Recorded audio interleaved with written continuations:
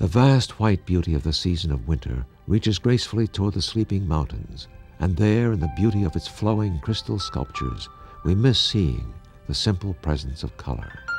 Even our warm, wild creatures know it's not easy finding green under a blanket of snow, but it's nice to have a friend to help you look. It is in this season of winter that we celebrate the Bethlehem birth of the child Jesus. Bishop Sheen says, "It was a breakthrough in time that changed our world, for we found a belief that is the love of the truth." Unbelief is dread of the truth about ourselves. That's unbelief. Faith is a willingness to face the truth about ourselves. And when we do, well, once that original dread is overcome and we admit the breakthrough, then we're changed. And then our mind is illumined, our will is strengthened, we have a great joy and happiness. She's lovely, isn't she? Beautiful. Hi there.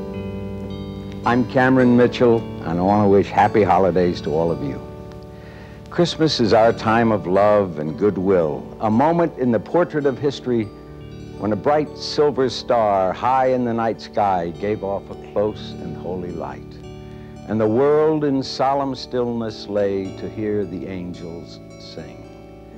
Christmas is also a time of giving, and we've wrapped up a special present just for you, filled with hugs, kisses, joy, hope, and sunshine. It's a Christmas gift of love from a friend of yours, Fulton J. Sheen. He calls it Superman and Christmas, a unique comparison of fantasy and truth, a breakthrough in history, blessed by the birth of a child of grace, peace, and love. Friends, a mother told her little boy to go into the parlor and turn on television. He was distracting the mother. And he turned the dial, and he caught a picture of me on television. He ran out, said to his mother, "Ma, Superman." Well, here is Superman in a new costume with even a new title tonight, Superman and Christmas. What has Superman got to do with Christmas? You know what Superman does, Batman. And then these men, we have mother planets. Isn't it interesting how many of those we have in our world today who, first of all, seem to come from somewhere else, just as Superman does. And quickly he changes his costume. He goes into a telephone booth or a closet, just as an ordinary mortal, and he puts on the form and the habit of Superman. And then once he's broke through with this great power of his, then he begins to do wonders. He relieves us in our afflictions, helps damsels in distress, defends those who have been persecuted, lover of the poor and the socially disinherited.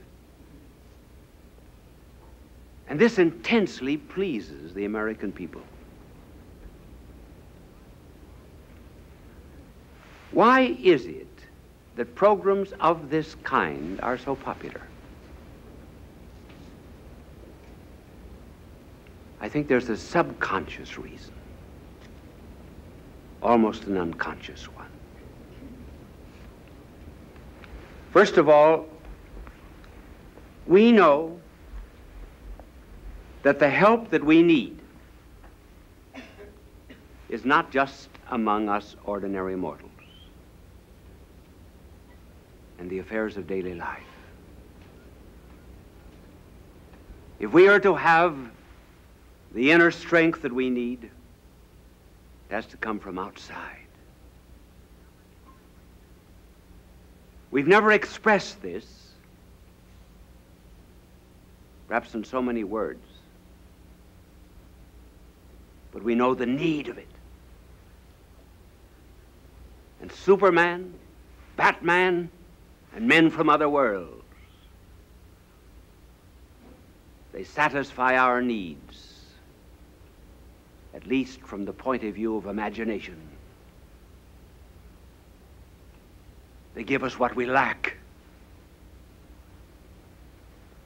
We know that of and by ourselves we are not enough.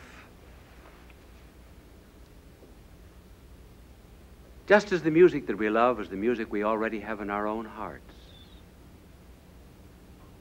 so too the amusements that we like are the unconscious expressions of hidden desires. Superman is the desire for Christmas. It should not be hard for our generation to understand Christmas. Now, I'm going to show you how Superman and Christmas are somewhat alike. I really didn't need to use this blackboard tonight, but I'm going to use it just for this one illustration so my angel can clean it. It would be terrible to have a Christmas show and not use my angel.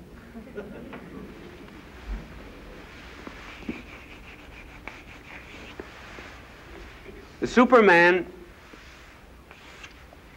comes from outside. There's a kind of a breakthrough.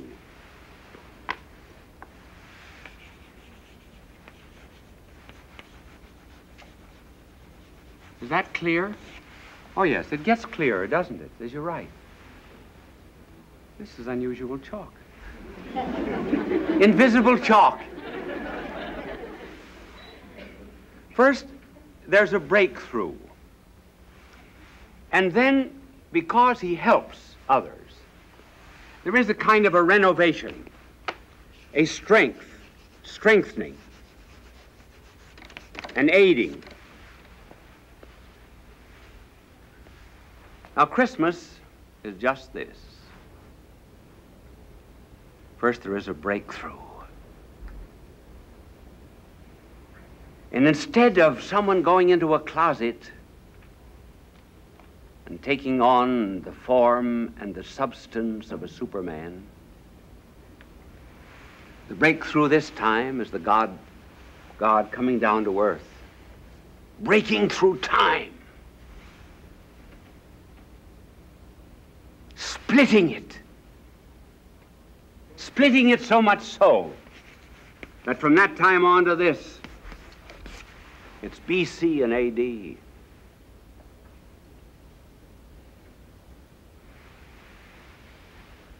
But there's this difference from Superman, and this is very important. Superman goes from weakness to power. The breakthrough of Christmas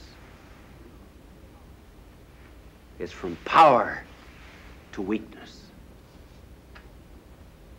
You saw the picture of the crib when the show began. Here is infinity and littleness. See, this isn't a man getting strong. This is a God becoming weak. He who made the world is in the world, even rejected by it.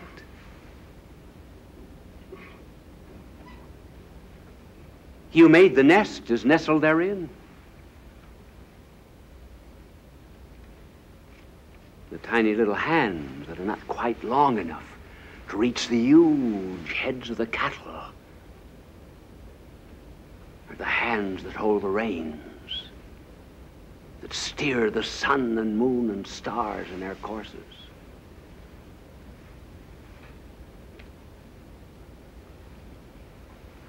He's wrapped in swaddling bands.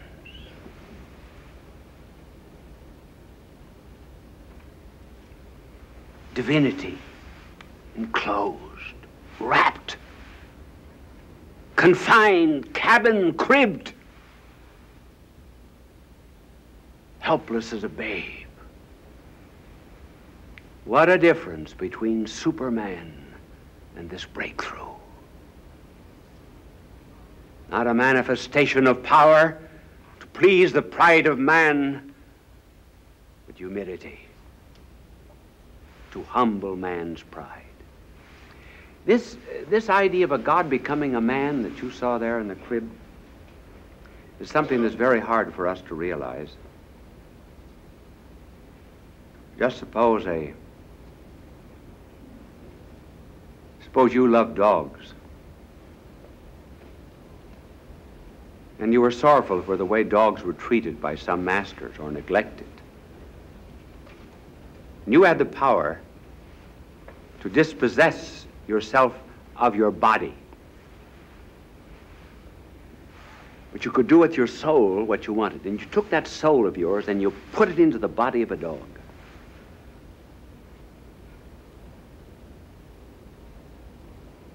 And when you did that, you would resolve, but rarely to exceed the limitations of that dog organism.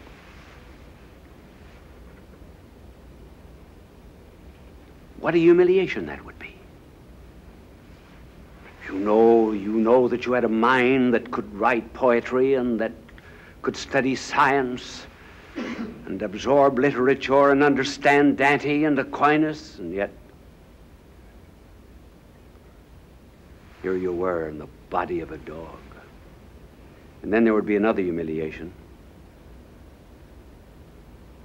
And that other humiliation would be, because you went into the organism of a dog, you would have to associate with other dogs, knowing all the while that you were better, that you were a man. You think it humbling to become a dog just simply to give dogs examples of good conduct? Well, what do you think it is for this breakthrough? Not going into a closet, but going into a stable and a crib.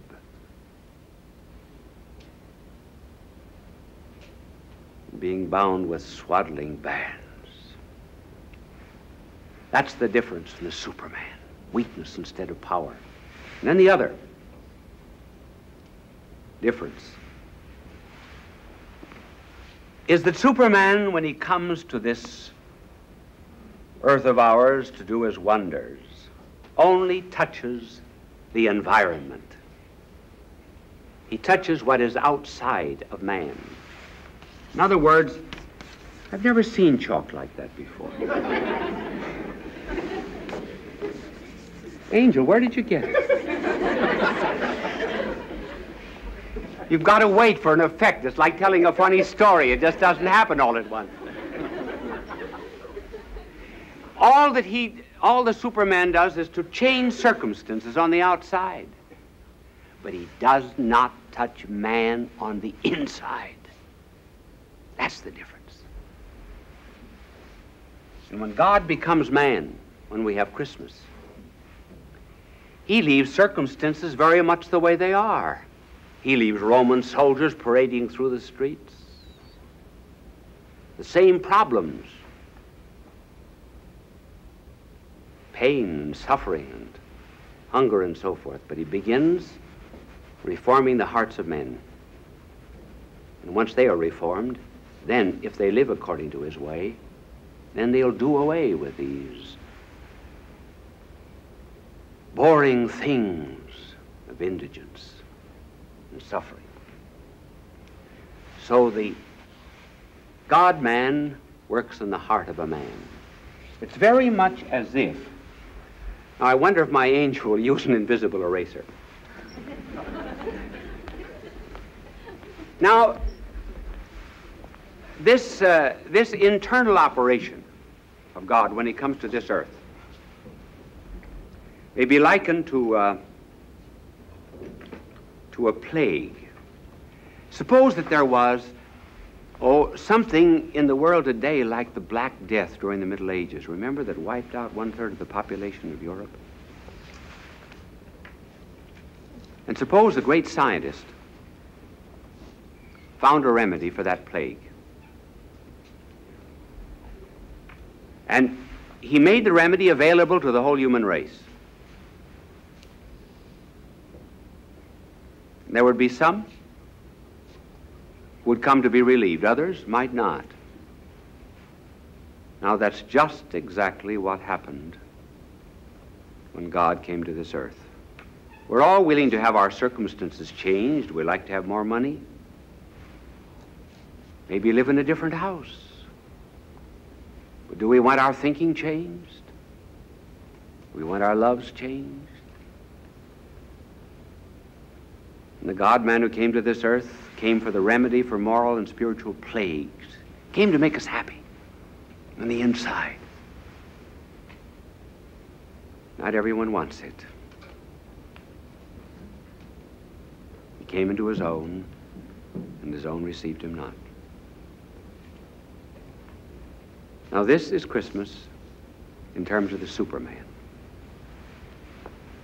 Now let me reduce it to a concrete case. The breakthrough, how he operates through what we call his grace. It means an illumination of the intellect and a strengthening of character. I did a great deal of work in my life in Soho Square district of London, which is the international area of London. And in one church there, because I was an American, I had to get up early and read the first Mass. The English sleep late. Well, this was Christmas morning. Christmas. And that night there had been a heavy London fog. Believe me, our smogs here in New York are nothing compared to the fog of London. When I opened the door, a limp figure fell in. It was a young woman. She'd been asleep against the door. It was almost frozen. And I said, how did you happen to be here? She said, I don't know, Father. I said, oh, Father? Yes, she said, I used to be a Catholic, but not anymore. I said, how did you happen to be here? Well, she said, I don't know, I was a bit drunk. Well, I said, men often drink because they like the stuff, and women drink because they don't like something else. What didn't you like? Well, she said, I didn't like the three men. She says that I was going with, and they were beginning to find it out. I was playing false to them. So I got drunk. What is your name? She told me her name, pointing to a billboard on the Cross and Blackwell Jam office building across the way. I said, is that your picture there? Yes, she says, I'm the leading lady in that musical comedy. Well, I went in and made her a cup of coffee, and I said, come back now this afternoon. And she said, I will come back on one condition. That you don't ask me to go to confession. I said, all right. She said, I want you to promise me faithfully that you will not ask me to go to confession. I said, I promise you faithfully not to ask you to go to confession.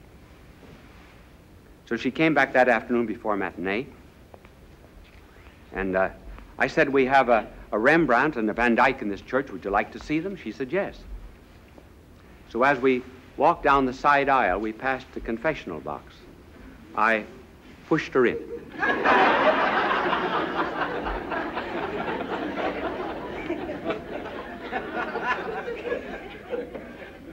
I didn't ask her to go.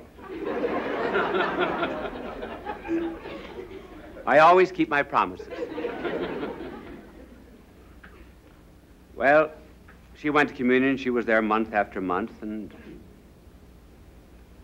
then she became a nun in London. And she's still living as a nun. Now here you see the breakthrough. Not the breakthrough into a crib, but the breakthrough, well, into a stable, a heart that's a stable.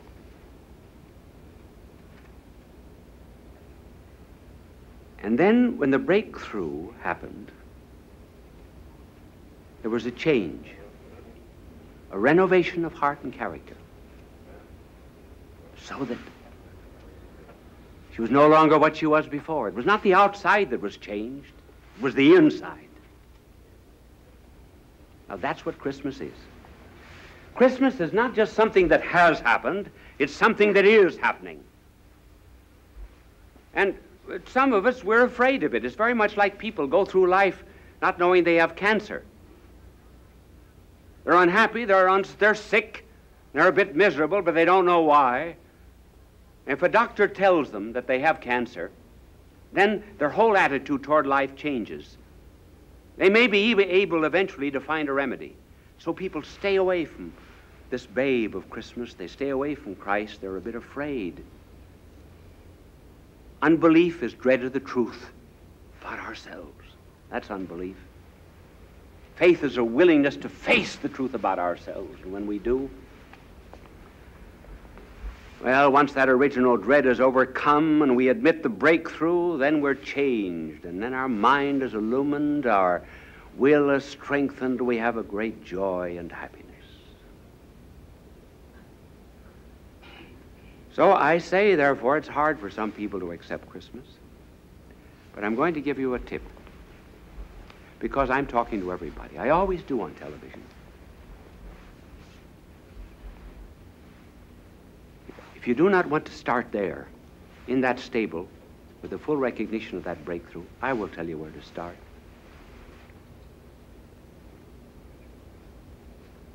Start loving your fellow man. Start loving your neighbor.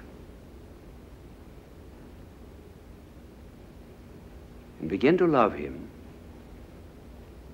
not just because of what he can do for you, or because of any pleasure anyone gives you,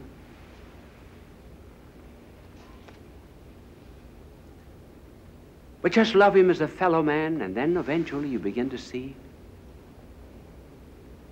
that he's a creature of God. The only unhappy people in this world are the people who are selfish.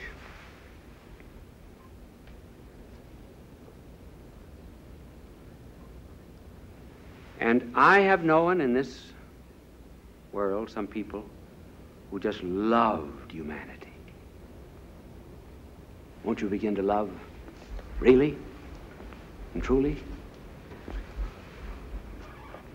Please do that for me, and you will eventually come to know the true meaning of Christmas. Then you'll have a Merry Christmas.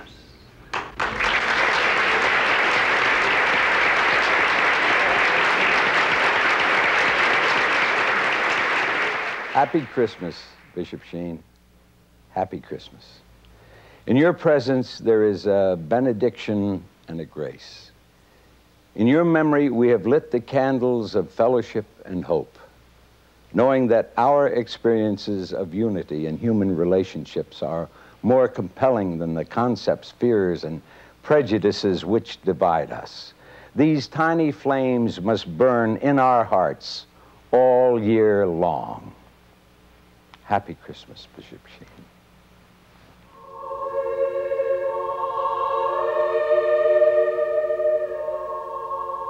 Bye now, and God love you.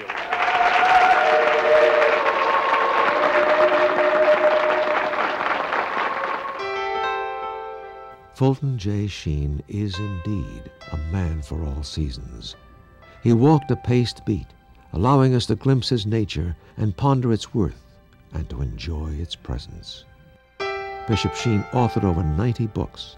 He broadcast countless radio and television programs and ministered in many parts of the world to people of every belief. As he said many times, it is not a unity of religion we plead for, but a unity of religious people. We may not be able to meet in the same pew, but we can meet on our knees. The bishop wrote 94 books, recorded countless radio shows, and appeared on hundreds of network and syndicated television programs. His legacy is a treasure of joy that transcends time and helps us to believe that truly life is worth living.